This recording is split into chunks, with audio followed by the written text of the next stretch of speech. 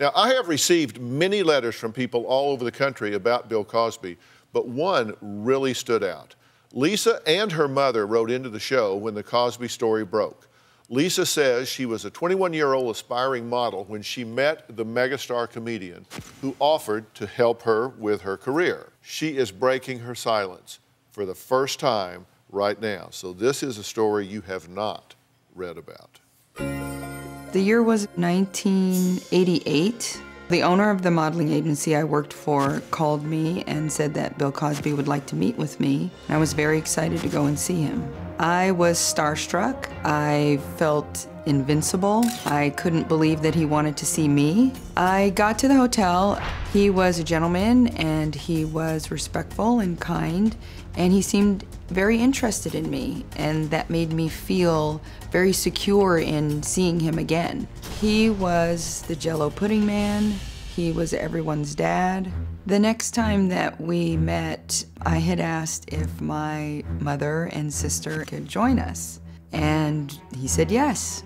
So we all went up to the Elvis suite. We had a great time. We took pictures. My mother trusted Bill completely. But Lisa claims he ended up betraying that trust during a mentoring session in his hotel suite. Bill Cosby called me out of the blue, and he said, "Can you come by and see me?"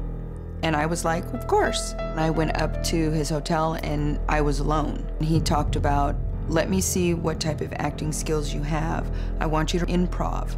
And as I tried to do improv, he fixed a drink, and then he brought it to me. It was a brown liquid, and it looked like a shot. I told him I didn't drink. He said that this was going to relax me so that the lines would flow out a lot easier. So I did drink it. He made a second drink and had me drink the second drink as well. I noticed myself getting a little dizzy. Bill had sat down on the edge of the couch. He said, "Come over here and have a seat." He had his legs open, and when I sat down, I was sitting down in between his legs with my back to his crotch. He started to stroke my hair back in a petting motion like this. The last things I remember is just feeling the strokes on my head. After that, I don't remember anything else. Well, Lisa has not spoken publicly about her allegations and is coming forward for the first time right now, this minute, today. How do you feel about coming out and talking about this right now, right here? I was not interested in talking about it out loud. One of my close friends, who's a detective in Raleigh, Catherine, she told me to file a report. I wanted the police to be able to just confront him and let him know that I know he did something wrong.